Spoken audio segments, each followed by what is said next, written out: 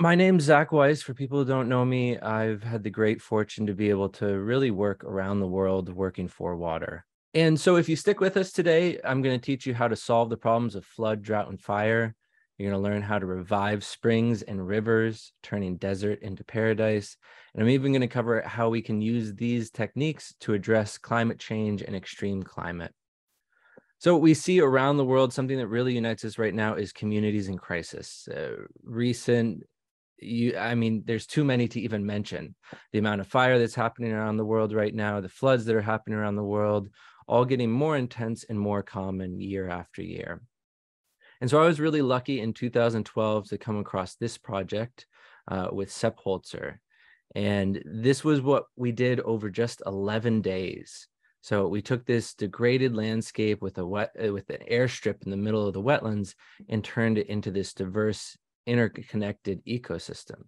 And this really just blew my mind open and started this long apprenticeship with Sepp over the following 5 years. And he's been such a huge foundational influence on me and what I'm able to do.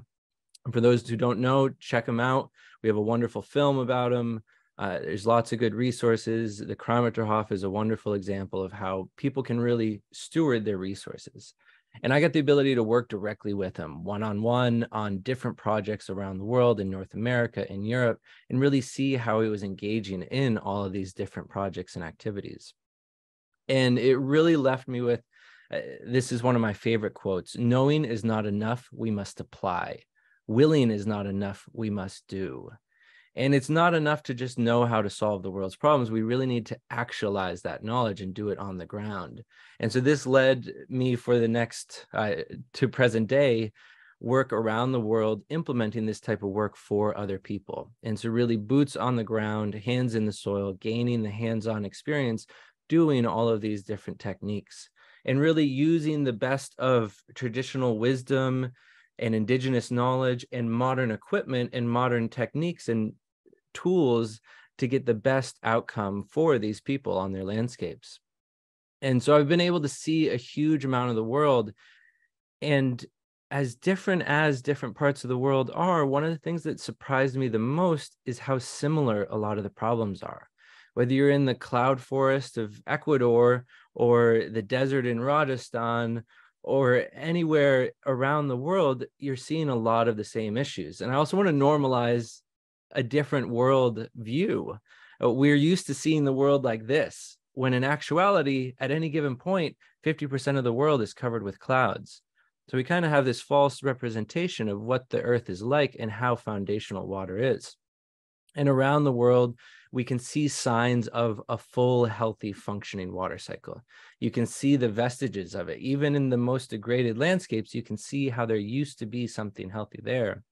And definitely check out, we have animations on this in a lot more detail, but really the way the water cycle functions is by naturally drawing in moisture from the coast, feeding it into biological systems that retranspire that moisture and create more and more of this pump of moisture from the oceans into the continents. But what we have instead is this watershed death spiral, where it's all drained away as quickly as possible. And this leads to all these different consequences, from the flood that happens immediately to the drought that happens afterwards to the fire that happens after prolonged drought. And it's really shocking to see, places, even tropical rainforests that historically don't really ever burn, very rarely. Now, even these kind of places are being exposed to wildfire. Places are being exposed to torrential rains that haven't gotten it previously, extreme temperatures, extreme heat, all these extremes rising. And so one of the big things I'd like to implore you to do is listen to your elders, talk to elders. If you learn from the elders, you will learn so much about the world, about the changes of the world, about the direction we need to go.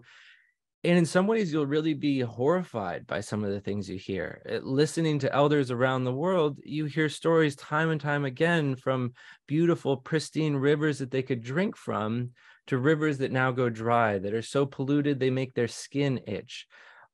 You just hear time and time again how people used to drink from the springs, and now those springs are gone, and now they don't have water. You used to hear about how the landscape was balanced. It wasn't too extreme in one direction or another.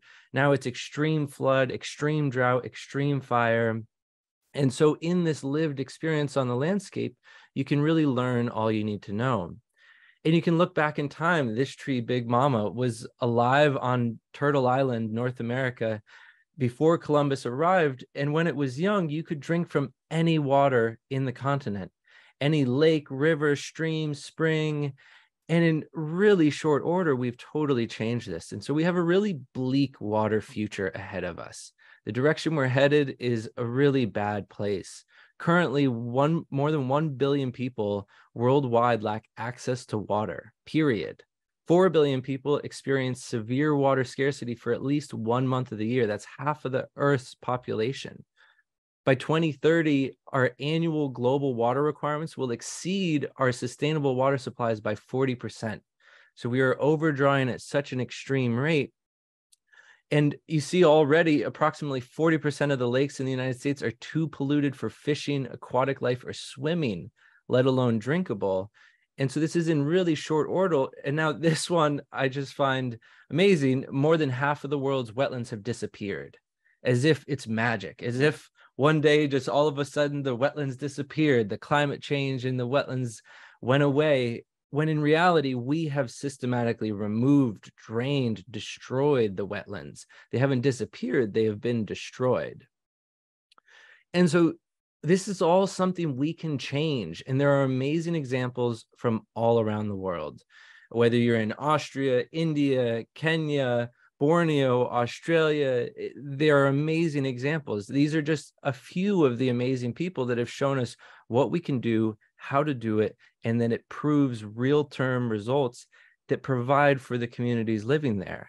So whether it's Sepp Holzer in Austria, Rajendra Singh in India, Willie Smits in Borneo, Wangari Maathai in Kenya, Zephaniah Phiri in Zimbabwe, or Peter Marshall in Australia, and there's just too many to put on a map. It would get way too messy. These are just some of my favorites.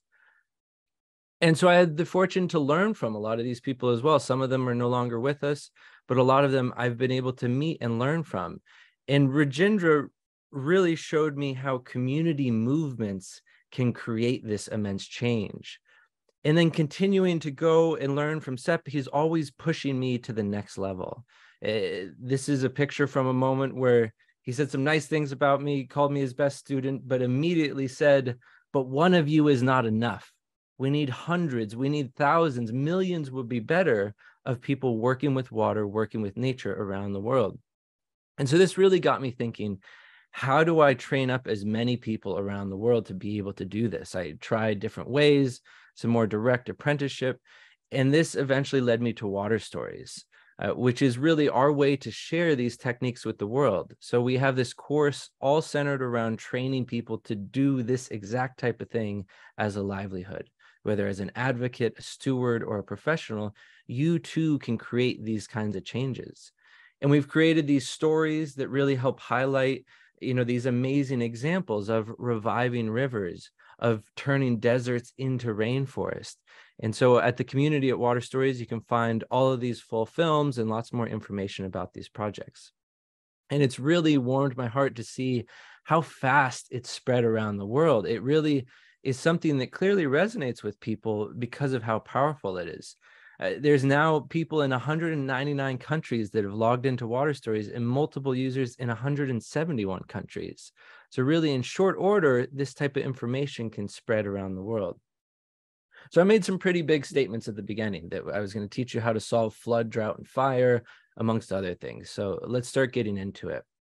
When we look at flood, now rains come and some type of heavy rainfall and flooding cycles are natural, but the flood we're experiencing now is anything but natural.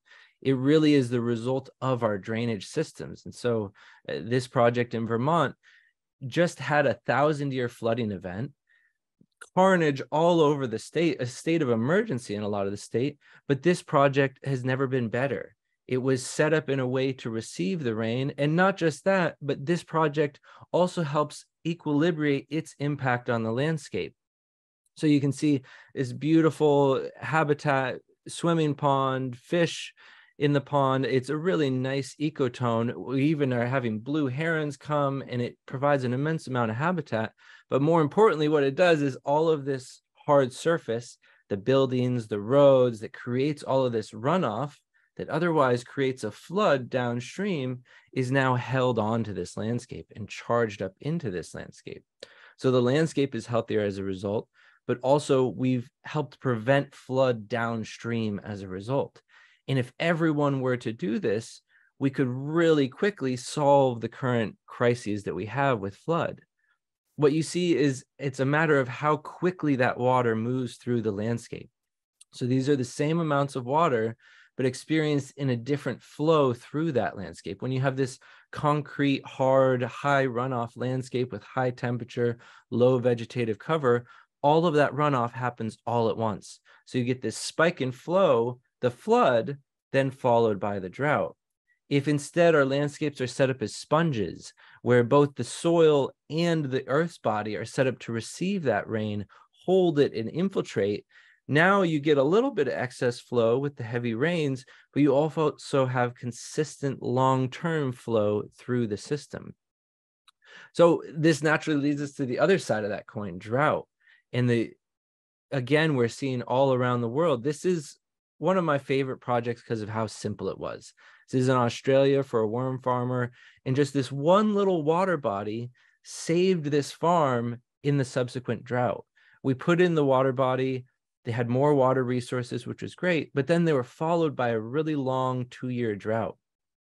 Now, where all the farmers in the area were selling off their cows, were losing the farm in some cases, he was producing more than he ever had before because he had more water than he ever had before, not because it had rained, but because he had stored the water when it did rain.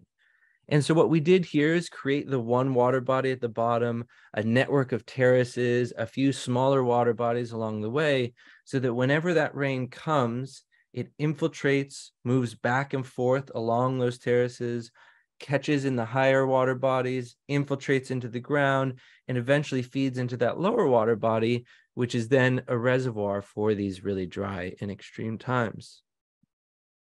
Another example of Sepp's in Portugal, Tamera. This is a place that was really scarce on water, running out of water, and this is the landscape that they created there. Just by holding the water in the earth, they've really transformed this community from not having almost any water for agriculture to having plenty for agriculture, plenty for the community, and plenty for the ecosystem as well. But that's far from Sepp's most impressive project. This one in Spain, the Extremadura, people thought it wasn't possible. They said it's too hot, it's too dry, there's not enough clay, all these different doubts and challenges. Yet there he created this beautiful site that's interconnected in 16 different water bodies. And whereas all the oaks were dying, now they're coming back. And this is the largest ecological zone of interest in Europe. Now, really important is these aren't like dams and reservoirs like engineers build. These are designed to return the water to the ground. So they don't just hold the water in the dam, they hold the water in the earth body above and surrounding it into that dam. So it infiltrates back into the landscape. This infiltration is what ends up resolving the drought. And so if you want to have a drought-free, flood-free landscape, you find places and ways to help that water enter into the earth.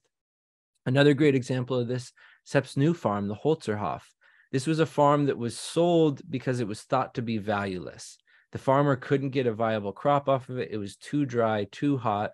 And here he created this landscape that 10 years later is just throwing food on the ground year round with very little care, very little maintenance, again, from holding and storing the seasonal water, both in the living systems growing within this, the agroforestry systems, and also in the terraces and water bodies that help hold that water when it comes.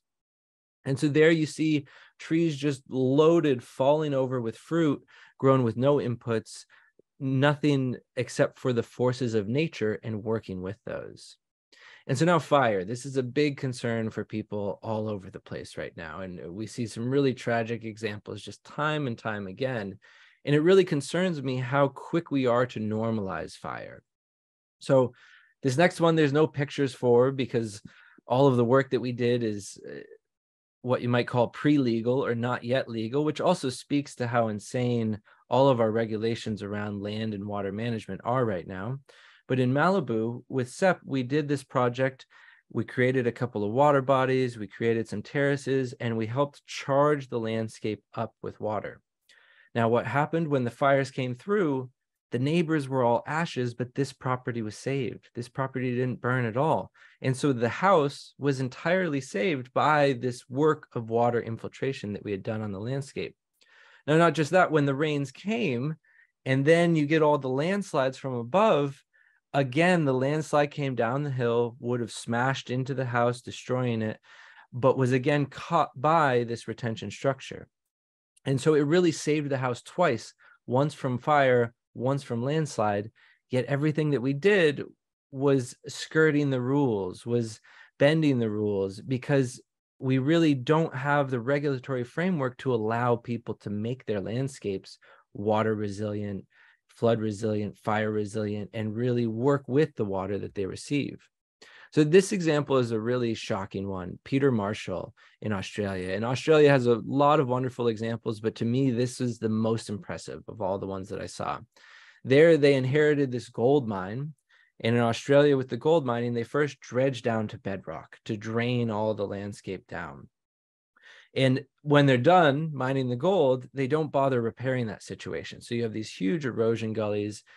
His family came from a lineage of gold miners, and his father saw that this was wrong, saw how much disturbance they were creating on the landscape, specifically related to water, and started trying to figure out how to undo it, to reclaim these sites.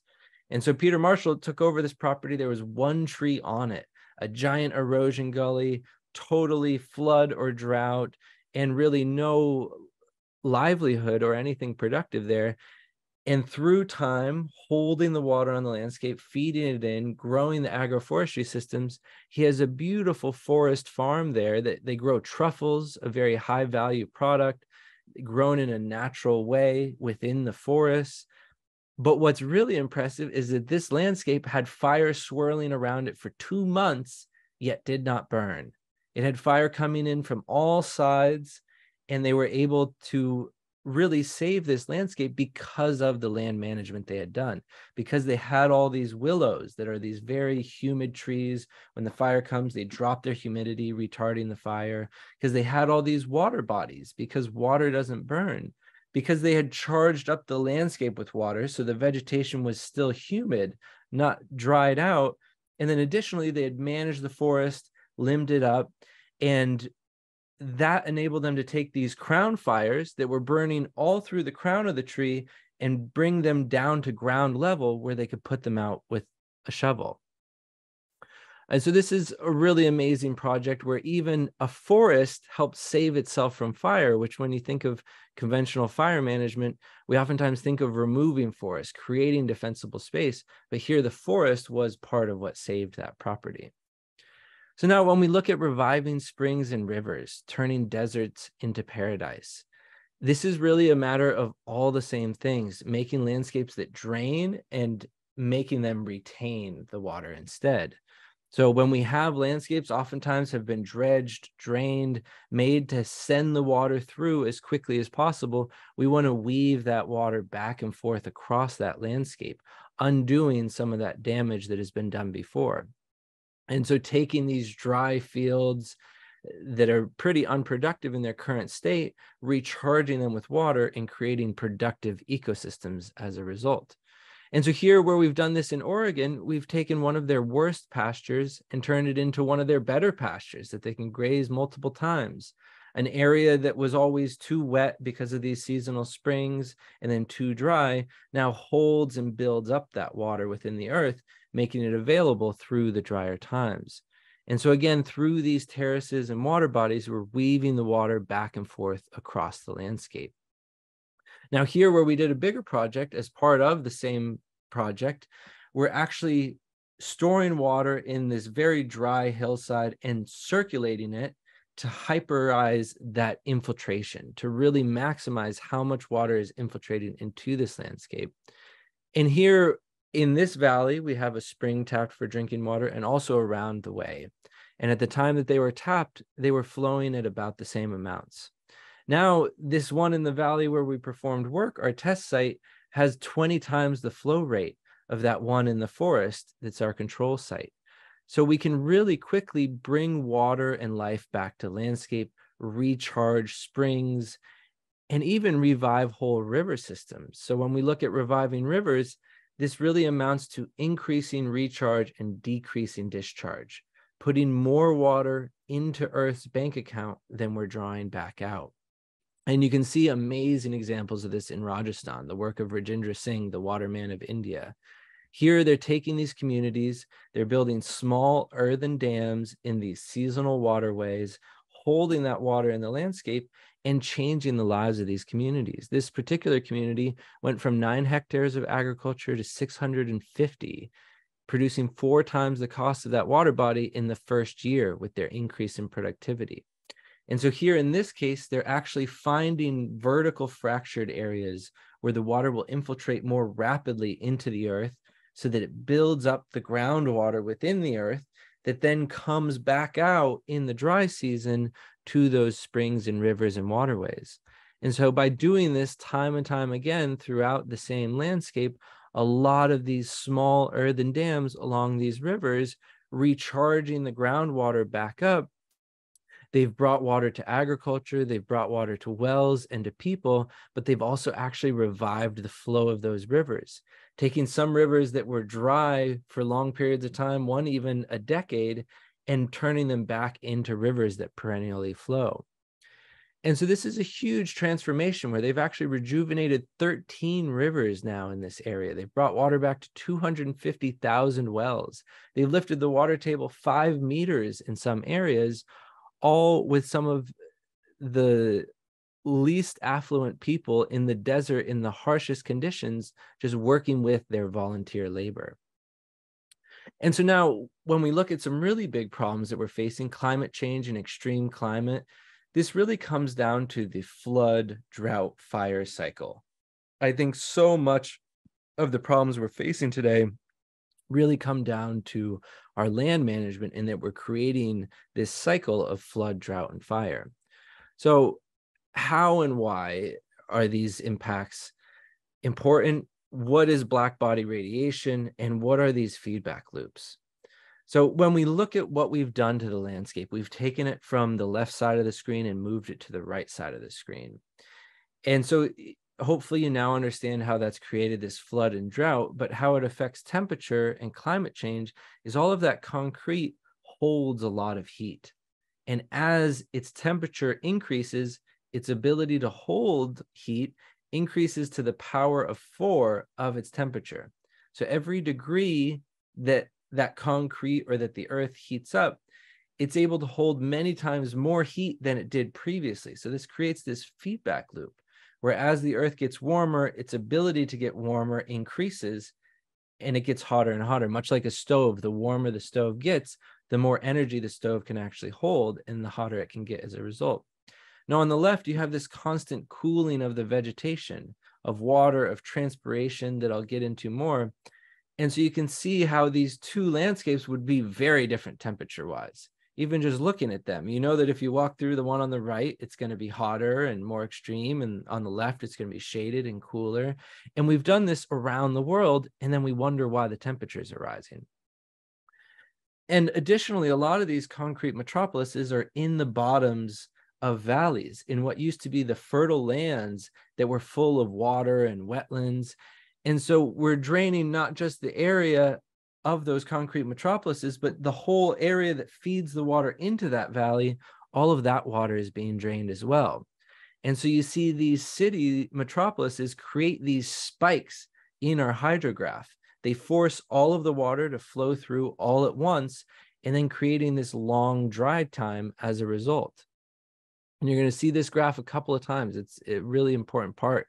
So now we have this drier landscape that's more able to hold heat, that's more exposed to heat, that doesn't have the natural cooling, that's getting warmer and warmer. Now you have these columns of high pressure heat domes rising, and this actually prevents the inflow of moist, humid air from the coast. And so you get this building up of pressure in the system till you get these huge storms rolling through, huge periods of flood with long periods of drought in between. Now, all that water can't be absorbed by the landscape, crashes downstream, flooding people, destroying infrastructure. And then as the landscape dries out, you then have this perfect situation for fire because that water didn't go into the land and hydrate it. It went over the land and downhill. You have these tinder dry landscapes that are super susceptible to fire. And so you have this flood, drought, deluge, fire cycle that really is all of these extremes that we're experiencing around the world. So when we look at water versus carbon as it is revolved around climate change, it's really important to understand that more than 2/3 of the heat dynamics of Earth are controlled by water. Less than 1/3 is carbon. There's some debate around how far on the scale those are, but we know a lot more of the heat dynamics on Earth have to do with water than carbon. And if you think about it and break it down, it makes a lot of sense. Water is much more present, 2,000 to 50,000 parts per million versus 420 parts per million. So there's more of it in our atmosphere. It has 5 times the specific heat. So it has way more ability if it was the same quantity to control heat, but it has 5 times the ability to control heat, plus many times the quantity, depending on where you are. And then not just that, it has these phase changes that are hugely important. In these phase changes between solid, liquid, and vapor, there's a huge amount of energy absorbed or released. If you imagine the amount of heat required to take water from near freezing to near boiling, it's 6 times all of that heat just to go from liquid to vapor. So because water exists in all these 3 phases, it's very complicated, it's very hard to model. Even if you didn't factor in the phase change part of it, it has a lot more control of the temperatures and climate we experience, but then this phase change puts that effect into overdrive. And so we see this in places where they've done this work. In Rajasthan, they've experienced a 2-degree reduction in temperature. They've already reduced the temperatures that they experience by 2 degrees as part of rehydrating the landscape, restoring the vegetation, changing the vegetative cover, and restoring the natural cooling. And now this was very much done through the empowerment and engagement of the communities. These communities did it themselves. They just provided the wisdom and oversight to move in the right direction. And so you can see they've already offset the anticipated warming from climate change in their own area just by working with water. And when we work with water, we see the results very quickly. I think that's why this is so powerful. You see the results after the first rainy season, the subsequent dry season, you see why your work was beneficial. And so we can also look at other projects like this. We have another film, Desert or Rainforest, about the Canberra Botanical Gardens in Australia. Here, they created a rainforest in what was otherwise a dry, sclerophyll forest. And I was there in the extreme heats and in the extreme fires of 2020. And even in those extreme temperatures, this forest was nice and cool. Now they store the water in a water body, they circulate it through a misting system, and they've created this immense amount of cover and shade in the forest. And so whereas the areas outside of the forest can easily be very hot, over 40 degrees Celsius, which over 104 degrees Fahrenheit, in the forest itself, it's almost never above 25 degrees Celsius, a nice, comfortable temperature. So you see a huge temperature difference depending on the water and the vegetation. And so when we look at rebalancing our climate, these are the tools that we have. Water has incredible cooling abilities. As it evaporates, it cools. As it moves between phases, it cools, and it absorbs and regulates the heat that we experience. Now, vegetation also has a huge cooling effect. When vegetation actually performs photosynthesis, it takes that water, converts it from a liquid to a gas, absorbing a huge amount of energy that's then transported up higher into the atmosphere. And if that recondenses, it then releases that energy. So it's actually an energy pump moving heat energy from the surface of the earth up and radiating it out into space. And so water and vegetation are our best cooling functions. They're our best ability to cool. Now, something that really relates to both of these is the photosynthetic period. How long can a given landscape photosynthesize for? This is really important because as we get into more and more drought, where the water is flooding through, and then we have a long dry season, our period of time that vegetation can photosynthesize is getting shorter and shorter.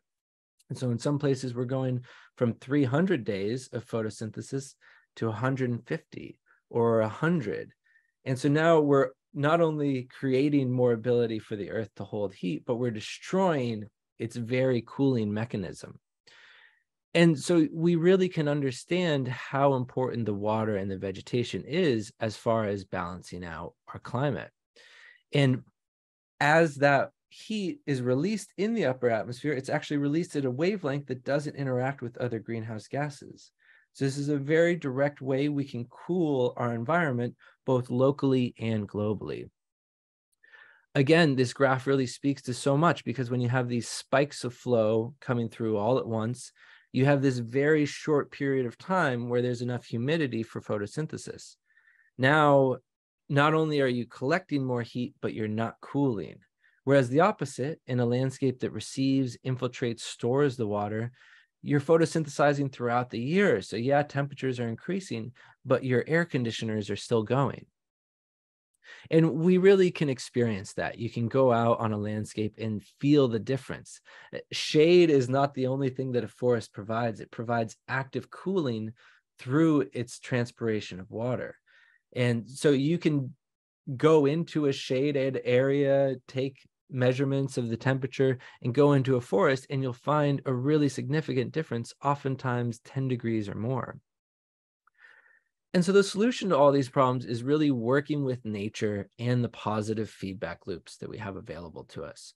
Water is the lifeblood of the earth. And as we bring more water into the earth, it creates this positive feedback loop that really helps us.